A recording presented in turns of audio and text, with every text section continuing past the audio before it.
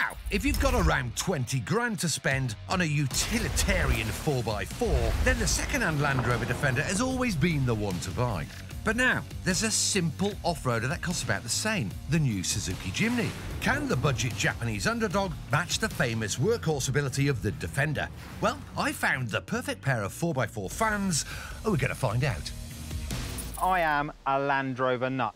I've actually owned 4 of these back-to-back, and this particular one, it's mine. I, on the other hand, want to champion this, the Suzuki Jimny, and this new version here is the first brand new car I've actually spent my own real money on. So we're going to do 3 tests to see whether the pocket-sized Suzuki really can stand alongside the established 4x4 king. Let's do this. Yeah, little versus large, absolutely.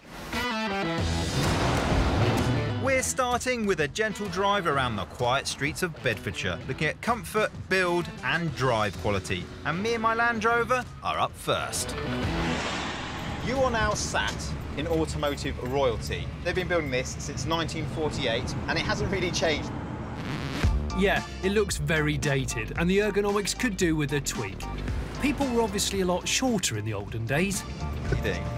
This is it. That is it. That is you. OK, well, that right knee is already chafing on that. This left knee is touching it. It's hugely flawed.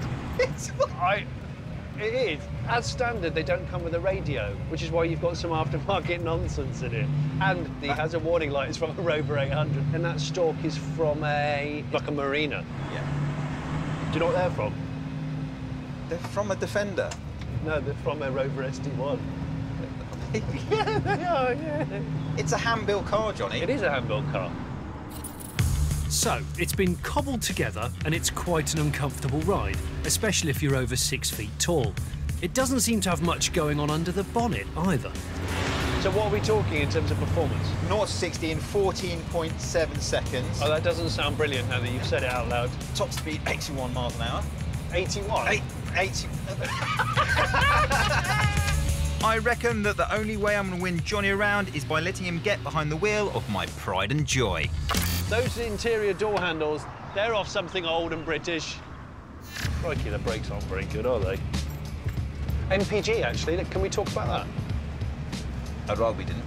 Yes, OK, I admit that with an average of 28 miles per gallon, Defenders have a bit of a thirst. But after a few miles, I think Johnny's starting to warm to it.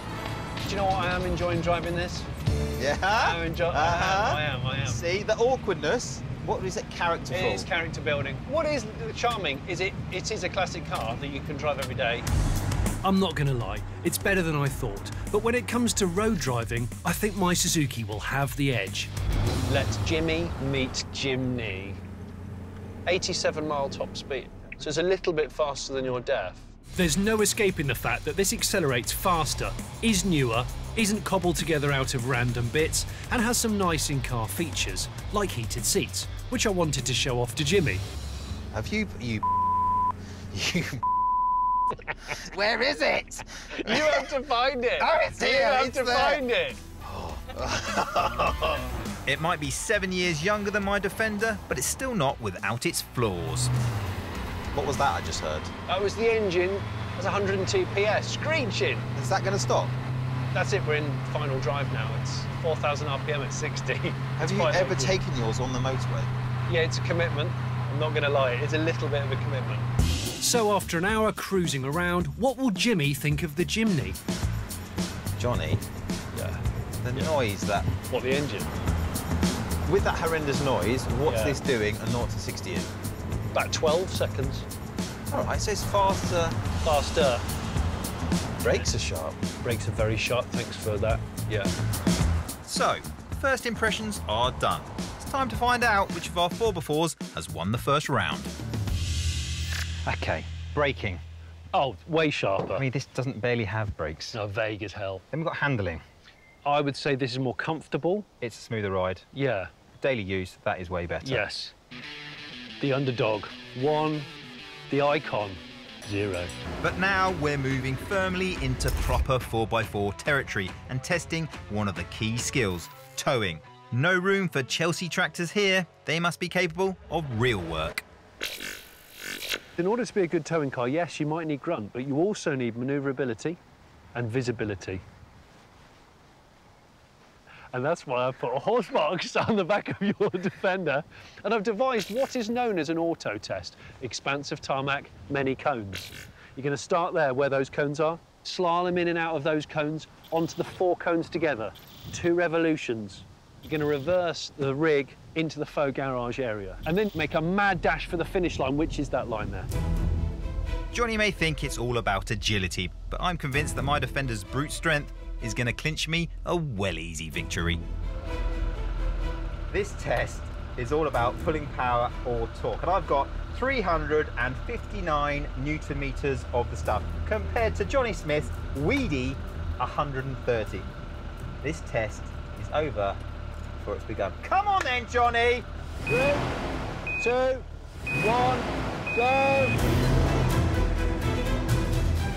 He by now has my accelerated, and I am already in 2nd gear. Now, not the greatest turning circle. Even so, it doesn't take long to get used to manoeuvring this big old beast. Another revolution, and then he's going to go on to the virtual garage.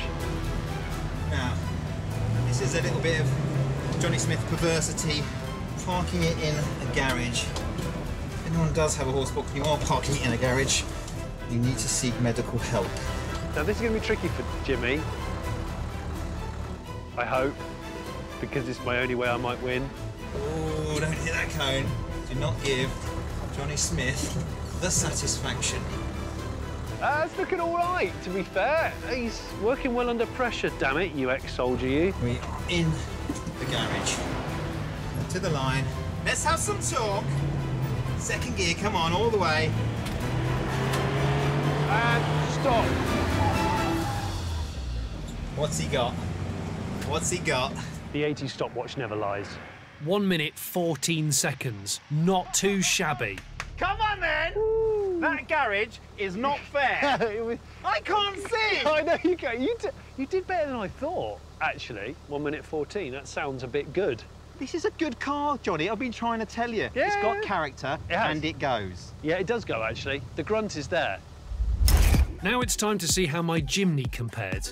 It might not be all talk, but it does have some good things going for it.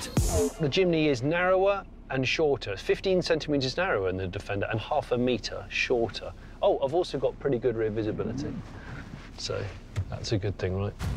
3, 2, 1. Right, prepare yourself for some serious boredom, because that is going to take him a very long time.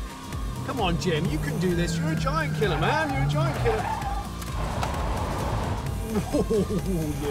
Oh, you naughty. I'm feeling the back shimmy right out. I'm clearly much more nimble around the turns. Time for a quick reverse park, and I'll have this all sewn up. He's jackknifed it. He's jackknifed it. Oh, I've overcooked that one, an absolute flute. That's horrible to see. That is horrible to see. All that visibility. Can't quite see.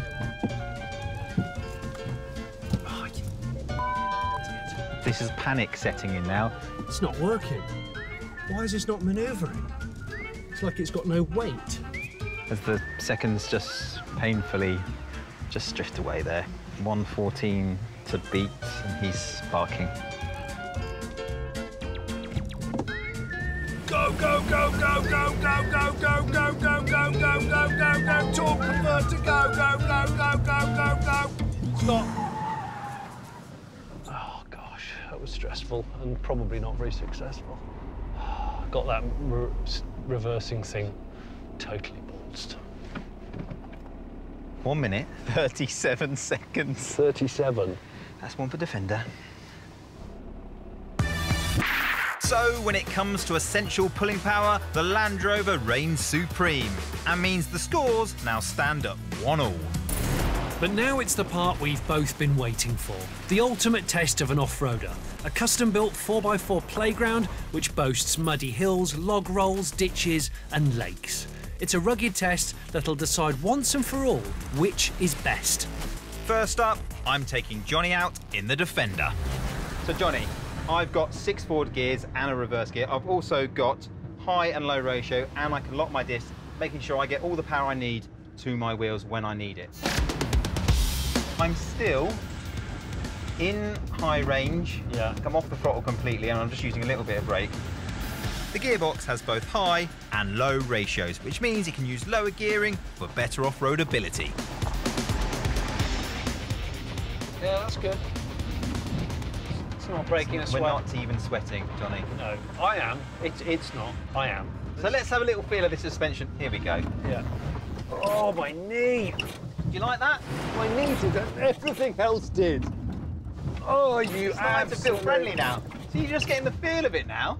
I'm going to go low range now. Okay. I'm not going to lock my disc because we're just going to ease ourselves nice and gently over this. These move. Yeah, these are. So we're going over loose. Ooh. Oh. Now we just lost traction for the first time. I'm going to wind the window down and have a gander. Hang on, I'm backing up. impressed. I'm just going to touch that now. Are you ready? Yeah, your mud flaps are dragging. Oh, yeah. Oh, we are getting movement. This is impressive. Oh, We're spinning logs. You haven't ground out. So on the Defender, I've got 315 millimetres of clearance. Yeah. I've got a 51-degree approach angle, and I can wade In. half a metre, 50 Half. millimetres, comfortably, I reckon without really worrying about it. I'm going to go faster windscreen wipers. Joe's come in. We've got to get third gear, Sugar and then you've plum got Jimmy! I thought we were going to kiss the trees. Obviously, the Defender makes easy work of the piddly puddles, but when it comes to the more serious business of wading through larger bodies of water, best err on the side of caution. What do you reckon? I don't really know how deep that is. There's one way off-roaders check how deep things are. Like a plank of wood and a Come on, dipstick. get out. Sometimes you've got to get a bit hands-on and trousers off. Don't make this weird. You're actually going to take your clothes off. Some things have to be done. Oh, seriously. Seriously? That's quite deep. What are you thinking? I'm thinking it's going to be fine. Yeah? Get back in the car.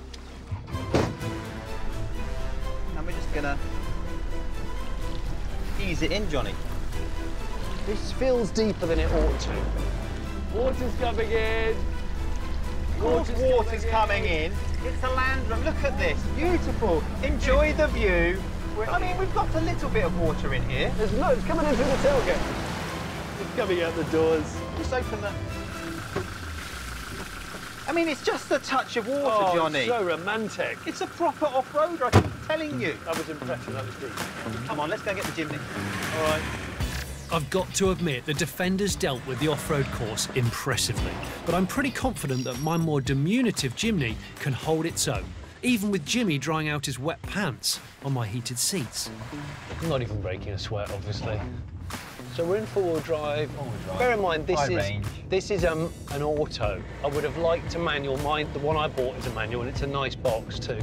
Yeah, we've got a button here, which is descent control. So I guess I can just deploy that. I can turn traction off if I want. Just gonna let off and creep the auto. See what it does. Feels like I'm going too quick. Yeah, it was fasted. Can you see it's using the ABS? Yeah, no, it's just using the ABS. Can you hear it? But yeah. Pulsing away. Yeah. Should I stay in normal? Tell you what, Johnny, you're driving. Oh, I'll leave it. You've primed me. Oh! Ow!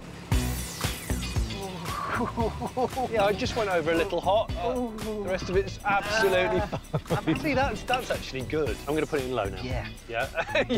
Yeah. Yeah. Like the Defender, this gearbox comes with selectable low range for maximum off-road performance. Lower gearing mode gives me more low-speed torque for better pulling power on steep climbs and loose surfaces. And you're happy with this now, Johnny, because I don't mind. You can bow out at any moment. No, I'm gonna do this. I'm gonna do it nice and You slow. can admit defeat. Oh, she's creeping along. Oh. Oh, hello. It's a beautiful thing. Hello. I didn't hear any scrape. We've got automatic windscreen wipers. Let's see what happens here. There we go. Oh, yeah. Oh, I had to smash the wipers on. Did you? Yeah, because I didn't believe them. No. I'm starting to feel this car, Johnny. There's no doubting the Jimny's holding its own thus far, but I've got to admit, I'm starting to get a tad worried about that impending mud bath. Let's get you to stand on the outside of the car. I just want to see where we're at with the deep depth. Because in all seriousness, you know, If it's too deep, it's too deep. Johnny, if this is some sort of scapegoating, get out of it.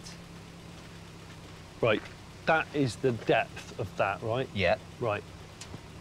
Oh, Yeah. whoa. That's like, yeah. Well, that's over half a metre.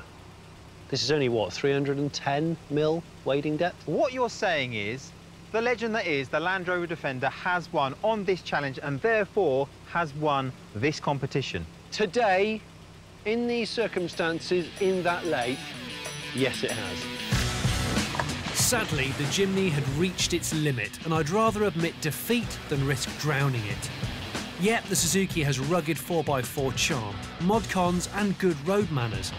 But if you've got 20 grand to spend and want to buy something you can rely on when the going gets really tough, the Land Rover Defender is still the undisputed champ.